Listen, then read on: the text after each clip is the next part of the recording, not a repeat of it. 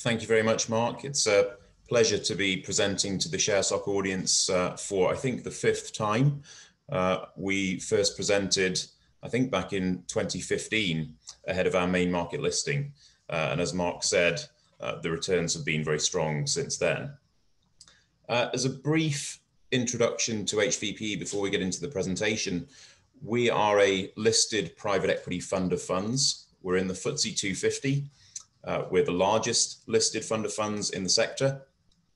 And currently we have NAV, or net assets, of $2.9 billion.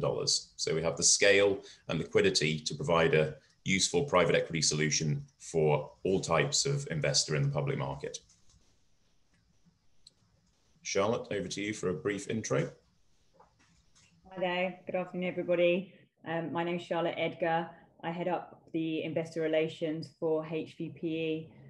One of our key areas is making sure that we communicate well to our retail audience, and we're constantly trying to fine-tune our messaging to make sure that we're telling a clear story. So hopefully we can tell you the story of HVPE in the following slides, and hopefully convince the 40% non-holders that this might be a potential option for investment.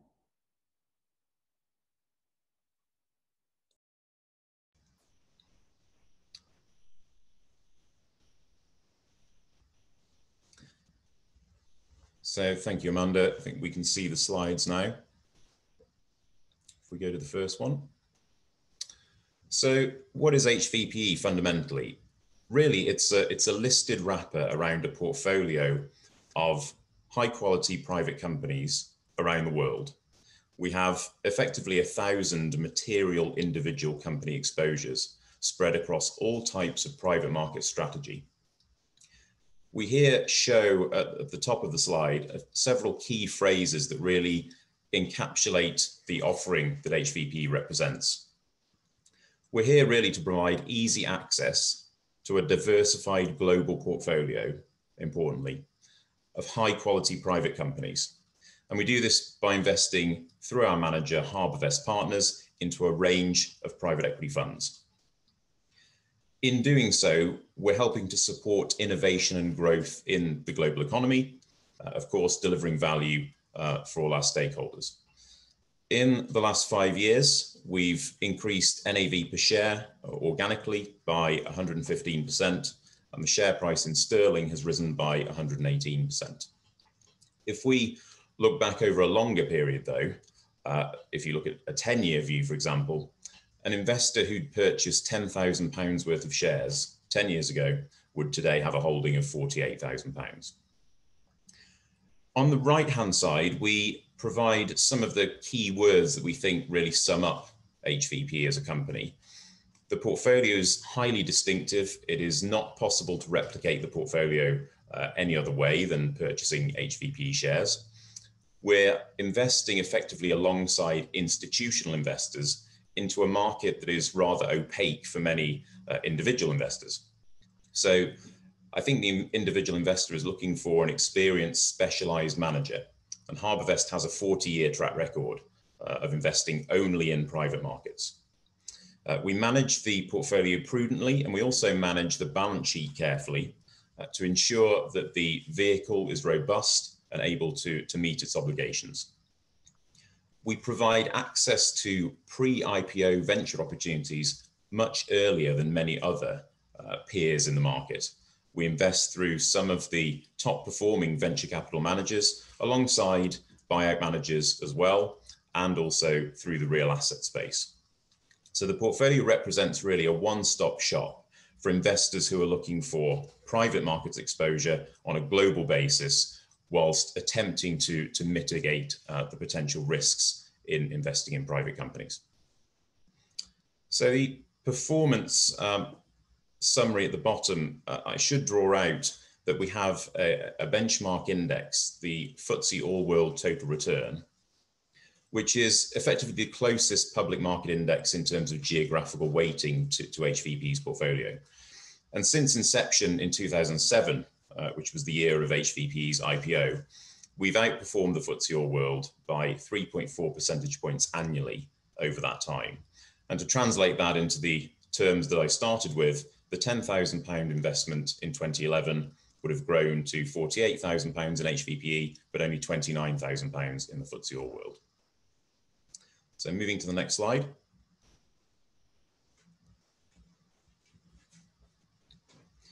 So our proposition can be rather complex, but here we provide the essence effectively of what we're offering. We're providing a gateway to opportunities globally that, as I mentioned, are difficult to access, if not impossible, for the majority of individual investors. HarbourVest has a long track record, is very experienced, and has more than $76 billion under management, primarily for institutional clients. So in buying shares in HVPE, you're investing alongside endowment funds, pension funds, and sovereign wealth funds in the main. The diagram on the slide shows a simplified structure with HVPE, HarbourVest Global Private Equity, shown at the top in the middle. And of course, as an investment company, we have our own board of directors who oversee the balance sheet and the investment returns and apply pressure on HarbourVest to perform. We have, of course, shareholders who are all on an equal footing with a sole class of share, full voting rights, and so every shareholder ranks equally in the structure. HVPE invests through the HarbourVest funds, indicated in the middle at the bottom of the diagram, into both underlying managed funds and directly into private companies. So the portfolio is constructed in such a way as to minimize volatility. It's very diverse, and we tend to see very consistent annual returns as a result. Moving to the next slide. So private equity is a term that's somewhat misunderstood, I think, and potentially carries connotations that are not always positive, especially in the UK. But essentially, it simply means investing in unlisted companies, into the equity of those companies. And so really, we're similar to many other newer funds that are providing exposure to unlisted companies. The current global market size of private equity is $3.9 trillion, which may seem very large, and it is a large market, but when set against the $70 trillion in the global public equity markets, it does somewhat put that into perspective. And given the addressable market may not be dissimilar, there is plenty of room for growth in the industry. On the left at the bottom, we show you the penetration of private equity AUM effectively as a percentage of GDP across the three regions shown on the chart. So for example, in the US, private equity AUM represents only equivalent to 9% of GDP, whereas the public markets are almost 1.5 times GDP. In Europe, the ratio is somewhat higher in favor of private markets, but still they're still dwarfed by the public market AUM. Asia has somewhat lower penetration though, 4% versus 98% for the public markets. And that's a region where HarbourVest is growing actively. So in the last 20 years, the global private equity industry has grown AUM effectively by 9 times through a combination of value growth and also, of course, raising additional funds. In that time, the public market equity value has increased by only 3 times, and we've seen a 40% reduction in the number of public companies in the US and a similar reduction in Europe.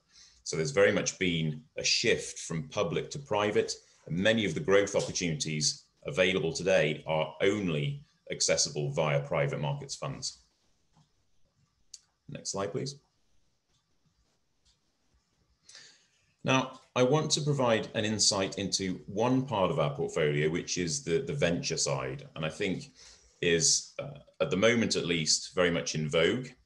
We've seen many IPOs of high-profile venture-backed companies in recent months, and HVPE has been a participant in some of those IPOs on the sell side as some of our companies have matured and moved to the public market.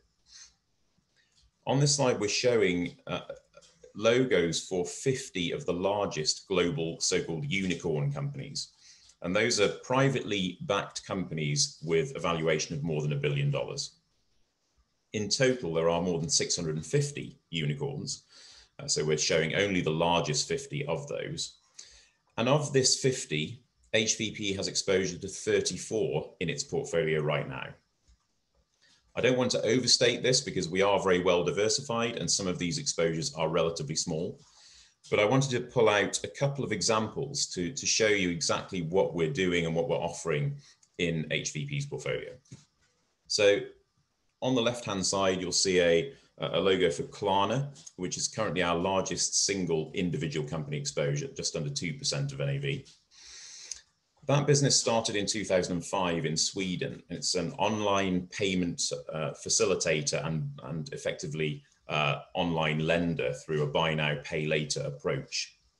So what Klarna does is it partners with e-commerce platforms to offer interest-free credit or even charged credit to consumers who want to spread out the payments for a particular item. And that business has grown incredibly rapidly. It's very, very large today. It's one of the largest unicorns globally. HVPE, through a direct co-investment fund several years ago, is clearly an investor in Klarna and has benefited from the very rapid growth in the valuation of that business. There is press speculation around an IPO, so we may see further distributions coming through from that investment. That was a relatively late stage investment for us. And another that perhaps provides a slightly different example is the payments, also a payments business, Stripe, which is based in the US, but founded by two brothers from Ireland who moved to university in the US. And they founded the firm just over 10 years ago. At that point, they raised seed capital. So in 2011, they raised capital from well-known venture capital backers and private individuals such as Elon Musk and Peter Thiel. But they also at the same time raised capital from a manager called Andreessen Horowitz, which was founded in fact by two of the entrepreneurs from the early days of the internet. HVPE through HarbourVest has exposure to Andreessen Horowitz funds. So we're providing the type of very early stage exposures to promising opportunities that only those managers can provide. Since 2011, the valuation of Stripe has moved from $20 million to $95 billion. So nearly a 5,000 times return in terms of the enterprise value of that business. Now, clearly that is an unusual and extreme example, but it nonetheless illustrates that HVPE offers access to opportunities that simply are not available through other listed funds. Moving to the next slide. And I think it's important to pause and ask why a listed structure works for a private equity portfolio, why an investor should consider this route. And frankly, there are several advantages. There are one or two disadvantages, which I'll pull out, but there are many advantages. Firstly, it's extremely easy to access given the minimum investment size is the cost of a single share, in our case, around £21. We have daily pricing and liquidity. We offer a fully managed program. So we're not simply a static portfolio. The portfolio is continually evolving as mature funds sell down assets, the cash comes back into HVPE, and we reinvest that into newer funds and new opportunities. We have a very diversified portfolio established over a large number of vintage years. So the jargon in private equity is very similar to the jargon in the wine industry. We refer to a vintage as the year in which investments were laid down or made. So we have a portfolio that's very well spread over vintages going back 15 years. And that helps to de-risk exposure to any given vintage year period. And as I've mentioned, we have an independent board of directors whose role it is to oversee the fund to ensure that it's managed in a prudent way and that the investments are performing. The disadvantages, which I have not included on the slide, but will mention, are that there is perhaps more volatility through a listed route, of course, than going through a private commitment, because the discount at which the shares trade versus the net asset value can vary with sentiment in the public markets, as we've seen indeed in the last 12 months. But similarly, that can provide an opportunity to buy at favorable valuations. On the right-hand side of the slide, just some essential statistics on HVPE, and I mentioned the net asset value, but the market capitalization in sterling is also, of course, large. We have $1.6 billion market cap. We've grown at double-digit rates over 10 years, referring back to my earlier figures. And we see typically more than £1 million worth of shares traded in a given day. And that allows most of our investors to manage their positions very easily without the need to negotiate trades with brokers. The underlying manager is well resourced. We have 50 managing directors in the firm amongst more than 700 employees. And the average tenure of those managing directors who are responsible for the investments is 12 years. Many have been with us for more than 20 years, however. And the current discount to NAV, to bring everybody up to date, is actually 21%. It's moved a little bit since the slide was put together, but still relatively wide by recent standards. Prior to COVID, we were trading at around 10 to 12%. So next slide. And now I'll move on to Charlotte for her section on effectively the 5 reasons to buy HVPE, and she'll take you through each one of these in turn. Thank you, Richard.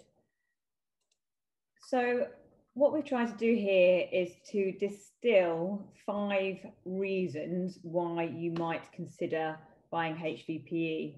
We think there are many more, but we do think these are the key reasons. And I'll aim to go through each of these headlines in more detail. So I'll just sort of go over the highlights here. So as Richard has already pointed out, we've had a strong track record. You know, we do have a very diversified portfolio, but it has delivered strong and steady returns. Our second point is expert selection. And I would actually take these in two areas. You know, 1, experts, and 2, selection. You know, we have experts across the globe in the key private equity markets.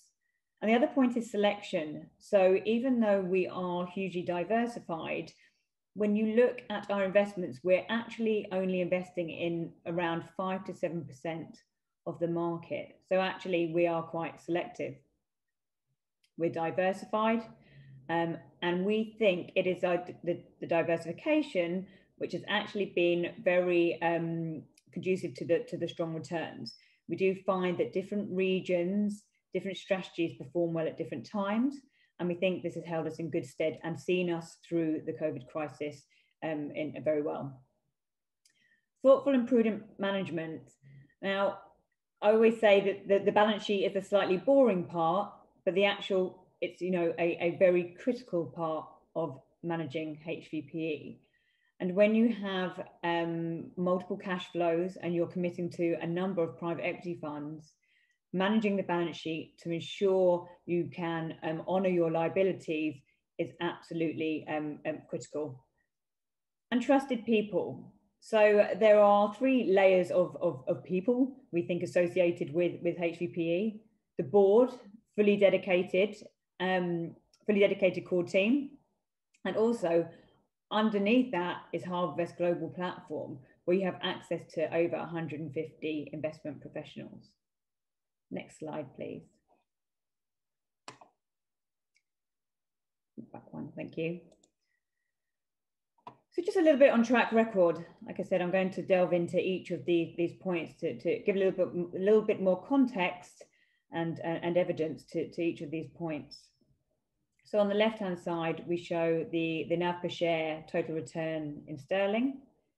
As you can see, HVPE is in the navy blue here, and we've outperformed over 5 and 10 years, outperformed our nearest peer group. I think it's key to point out the long-term returns over 10 years, which is more stark versus the 5 years. And we really do see this as a long-term buy and hold proposition. So whilst obviously you can trade in the shares daily, you know, the underlying assets are in themselves long-term. A typical private equity fund is around 10 years long.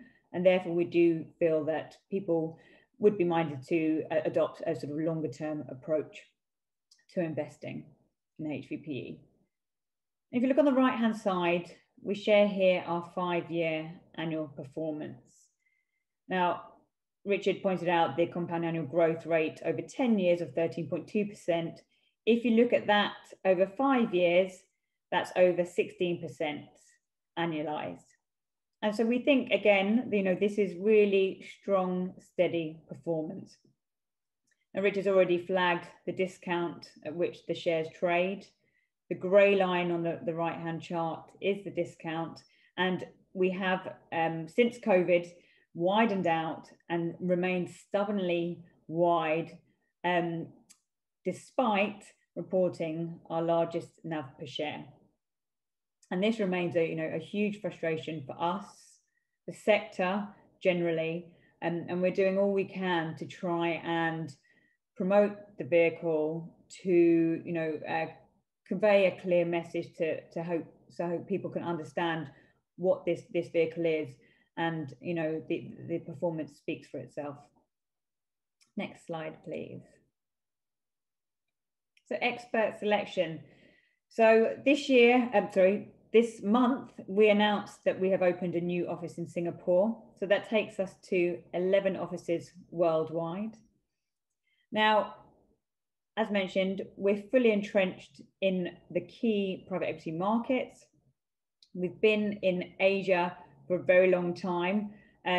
We've been investing in Asia since the 1980s, but opened a Hong Kong office in 1996. We've got experts on the ground, which is absolutely key when you are making investments in these regions. And there's a huge amount of knowledge sharing across the firm. And we have experts in the primary, secondary, and direct in each of these key regions. And I think the opening of the office in Singapore probably speaks to HarbourVest's view on Asia and our own view ourselves, and I'll come to that when we come to diversification, as we're quite bullish on the region, which has been a strong performer for us in recent years.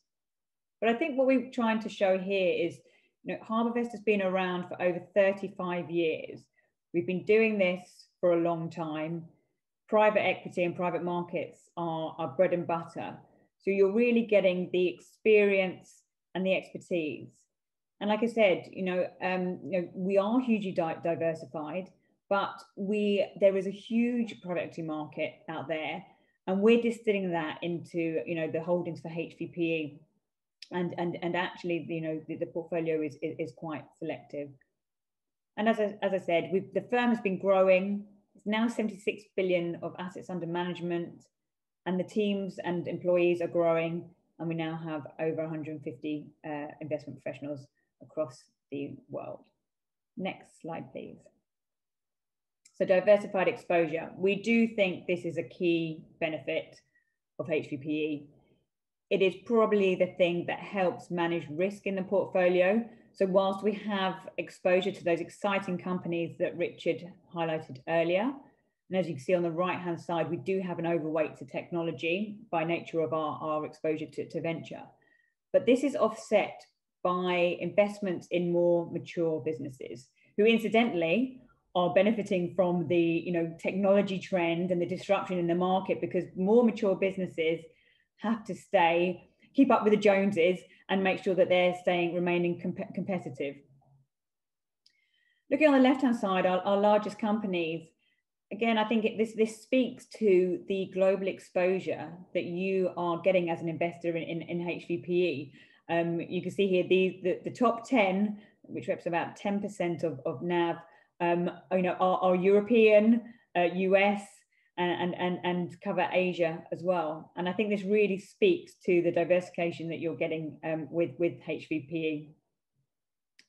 One of the things we do is we invest into primary funds a little bit more than secondary and direct. And these are fund of funds. So essentially that means that investments are going into multiple vintage years that Richard highlighted before. And we think this is a good way to get good vintage year exposure over the coming years. And again, through this structure, you are getting a multi-manager approach. So you are, the investment here is in the professionals that are doing the most active form of investment into private markets. Next slide, please. So thoughtful management, this looks a bit of a busy slide, but I'll try and summarize this, because this is basically our business model. And the way HVPE is structured means that we make commitments to HarbourVest funds. They invest, They return the capital to us when they exit investments, and then we reinvest again. Now, HVPE has grown organically. We haven't raised any new capital. So essentially, we have just recycled the distributions to make more commitments to HarbourVest funds. And we've done this because of the strong performance. And just to be absolutely clear, this is a growth vehicle. So we do reinvest all the capital that we receive back from the investment. So no dividend is paid. And the final point, just along the bottom, is our access to funding. As I mentioned, having a strong balance sheet is absolutely critical for a closed-ended vehicle investing into multiple private equity funds. So we need to make sure that we have enough capital resource that will enable us to invest in the best opportunities in the market. And it's very carefully managed, and we make sure that we've got a 5-year evergreen credit facility, which we did draw down on during COVID when there's a little bit of uncertainty, and at the time some distribution dried up. But I think ourselves and the listed private equity market has massively improved their balance sheets to make sure that they can see through periods such as COVID. And we feel that we are prudently managed and in a really strong position so that we can keep growing the vehicle and making these investments. And so the people, if any of you joined last time, you might spot that we have one new face in the top row of the board. Libby Byrne, she joined us in March this year. Pleased to say that increases female diversity on the board. Andrew Moore, who's been on the board since inception, will be stepping down at the AGM. Libby brings with her experience from Ernst & Young, so auditor by background. And alongside that, she is young, bright, and full of ideas, and we're really excited to have her join the board. We have a dedicated core team, myself and Richard, as you see here on the call today, and we're expanding out, and so that we have full resource. And this team that you see here are fully dedicated to HVPE. Anyone else who's not familiar with HVPE, we appointed a head of corporate governance last May to make sure that the vehicle is even the governance best practice is upheld. And I've talked about the investment manager. We have got plenty of experience within the investment manager, and I think what we're offering here is a sort of fully comprehensive team that is making quality investments into private markets. Next slide. And with that, I will pass back to Richard, who will do a final wrap up. Many thanks, Charlotte. So hopefully we've given some tasters as to why HVPE may be of interest, and of course there's very much more behind, very much more detail behind this that we're happy to provide, and I believe we have a Q&A session coming up as well.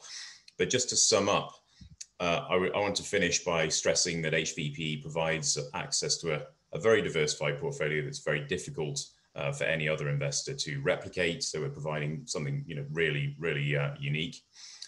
We've delivered very strong returns. We do believe that we do our best to manage risk in the portfolio, not only through the investment selection and management thereof, but also the management of the balance sheet with prudence in mind.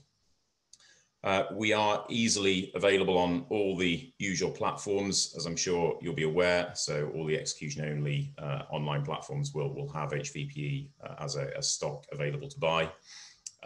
All the details are there in terms of tickers. We have a sterling quote and a US dollar quote for those who prefer to go the US dollar route. And of course, we're eligible as a FTSE 250 company for ISAs and SIPs and so on. And I want to finish that with a simple message that we're always here. We're very much dedicated to investor relations and to maintaining contact with all our shareholders. So we very much welcome inquiries from individuals as well. We also run our own events. Last week we held a webinar for our annual results, which is more detailed, of course, than this presentation can be, given the time constraint. So I'd very much welcome any any viewer who would like to attend our next event, which will be the semi-annual results later in the year. And with that, I will hand back to Mark, I believe, for the questions.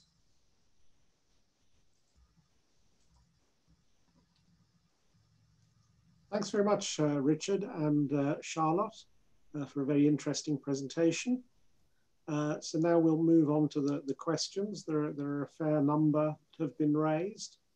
So the first question is, does the huge number of holdings you have mean that you are over-diversified and the same level could be achieved at a lower cost? We certainly don't believe we're over-diversified. It is something that I guess, we have this comment occasionally. We represent around 5% of the available market. So HarbourVest is selecting from a very wide and kind of, very deep pool of potential opportunities and selecting typically 5% of those. So we could go into more detail about that in terms of the investment approach, but we invest across primary, secondary and direct co-investment funds. All of them have their own kind of unique features, and HarbourVest brings significant skill and expertise to each of those strategies. So that really enables us to select, we believe, that on average, better performing investments. And that is evidenced by our track record. So the diversification benefit really is in terms of lower volatility over time. We also have, if anybody's interested, we could provide this detail, but particularly in venture investing, the spread of returns, the statistical spread of returns from, obviously in the case of venture, very low or zero for some companies and some funds, all the way up to several multiples of cost, means that actually diversification serves generally to increase returns, because to capture the full value from venture investing, you tend to need to include those outliers at the positive end, which are, of course, relatively unusual and infrequent. So having a multi-manager, multi-fund portfolio in venture can actually enhance returns over a more concentrated approach. Thanks, Richard. An attendee called T-Man asked originally for 3 reasons why to invest in HarbourVest versus other funds.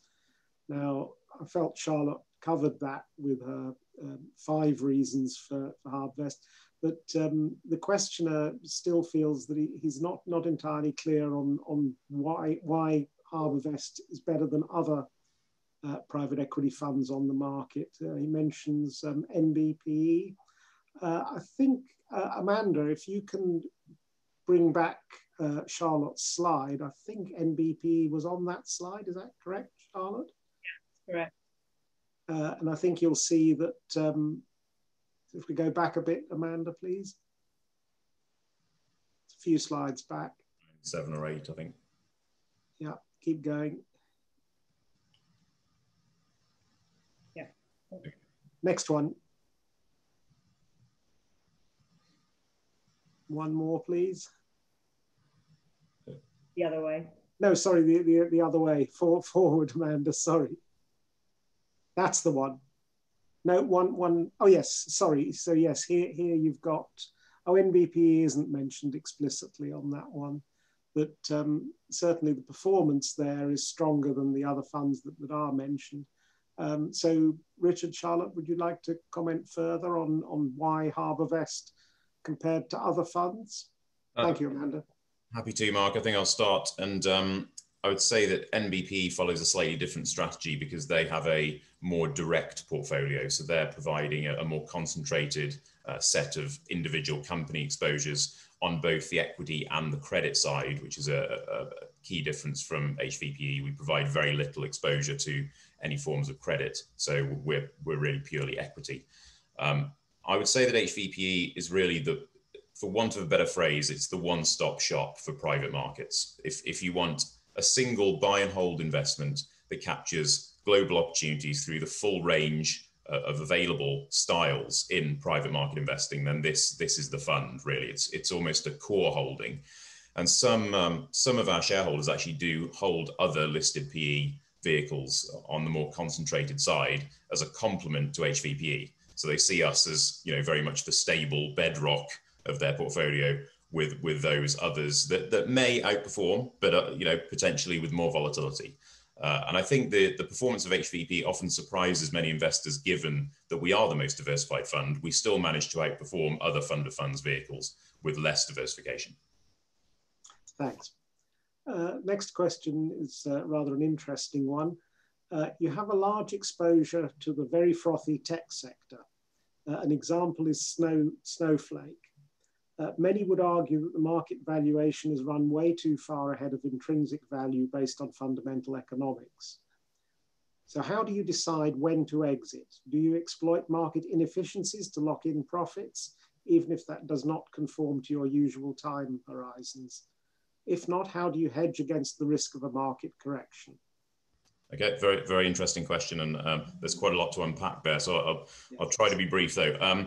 So we do, of course, you know, we're absolutely highlighting these exposures to some of the recent IPOs. We tend, like all IPO investors, tend to be locked up and to be for at least 6 months. So we are able to sell generally some of our holding at the IPO, but there will be a lock-in period as well.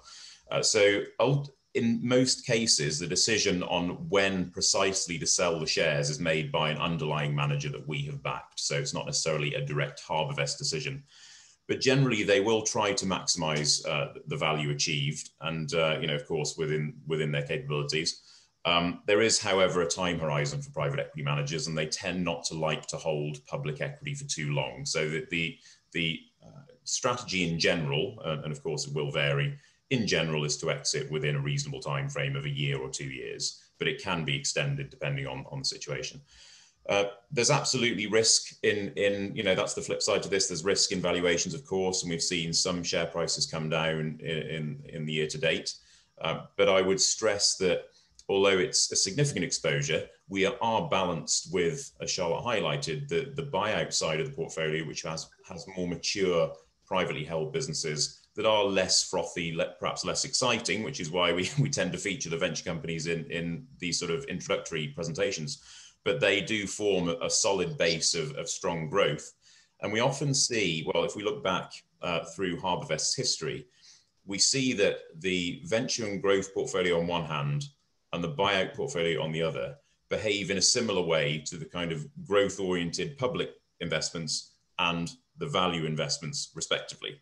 So in the last 10 years, venture and growth have outperformed buyouts, but that may well flip as the long-heralded move towards value investing may finally arrive. So I would say that HVPE is well hedged naturally in terms of the multiple strategies that we're following to try to deliver those consistent returns. I'd also mention there that if you are worried about the tech sector having run away too far, you could hedge yourself by shorting the NASDAQ, for example. That's a pretty risky thing to do. Obviously, you'd have to know exactly what you're doing and make sure you size the position right. But rather than expecting the funds underlying HVPE to short, it's something you can do yourself if you're worried about that. Okay, next question is another interesting one. How do you apply ESG considerations in your investment policy? I might throw that over to you, Charlotte, if you're okay with that. Sure. So for the most part, we the manager takes ESG responsibilities into consideration when it comes to investing into the companies, and HarbourVest is fairly market leading in this way. We have something whereby we use a scorecard to compare our manager's approach to ESG. And what happens there is that we rate the managers with a score in terms of how they invest with ESG factors, and share those with the managers. Now, we don't always, not to say we wouldn't invest with a manager with a poor score, but HarbourVest works with those managers to improve their ESG score. HarbourVest has also received a top rating from the UN PRI principles with an A+ rating. And in terms of the firm, it's very responsible in terms of climate change, climate change strategy. It's signed up to the TCFD, and is very focused on ESG. One thing that HVPE has done is to create its own ESG policy. So not only are we looking at ESG on a look through the manager, but also taking more responsibility from on the HVPE side. Thanks very much, Charlotte and Richard. Okay, next question from Alistair. Do you think the lack of a dividend reduces demand for the shares and therefore contributes to the discount? Contrast with Apax, for example. Happy to answer that one. That's something we've wrestled with over the years, certainly, and it's I suppose a topic that regularly comes up. Whether that would make sense for us. Like other private equity funds, we do not generate any material income from the portfolio, and so there are many investors who don't necessarily appreciate an investment company turning capital into income. I appreciate that many do, and it's become more of a trend recently. But we have a difficult decision around this when we debate it, because some of our shareholders like the tax efficiency of a pure capital growth vehicle versus effectively being forced to pay a marginal rate on a dividend. We also looked at, in our most recent analysis, the sector as a whole in listed PE, and tried to identify any correlation between dividends and discounts, any kind of sustained correlation, and we found none. Effectively, there are individual examples such as Apax, but Apax did also trade at a discount for a long time while it was paying a dividend. So there are individual cases that appear, at least for a time, to demonstrate that this is effective, but over the long term, it seems to revert to the mean effectively. And so the sector is on this kind of frustrating 20% discount right now. It has been narrower pre-COVID, and really I think the sector and we ourselves need to do a better job of communicating the value on offer here and the performance we've delivered, as well as the investment proposition itself, because we do see new listed funds, and I won't name them, but new listed funds offering exposure to unlisted companies trading at premiums to NAV without necessarily paying a dividend. So that it seems to be more sentiment driven than any kind of hard-nosed analysis of the figures. Thanks, Richard. So the next question concerns costs and charges. Paul asks, I'm struggling to get a feel for what the annual management charge for this investment trust is. Do you know, or where can I find out what the consolidated cost figure is? Yes, absolutely. We effectively have a total expense ratio of 2.5%, which is made up of three main components. It's effectively the operating costs for HVPE as a listed company, which include the cost of our credit facility, which we need to act as a backstop to our commitments. It includes the fees paid on the HarbourVest funds and also carried interest on some of those funds, around half of the NAV. To be clear though, 2.5% is not fully inclusive of all the underlying costs charged by the underlying managers in the fund of funds programs. We are looking to put together an estimate of that figure. It's for various reasons I won't go into. It's very difficult to arrive at a reliable number for that.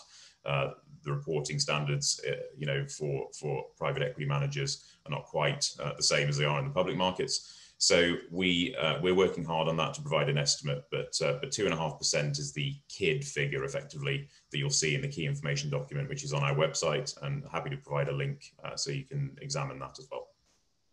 Thanks, Richard. The next question is really one for me to answer.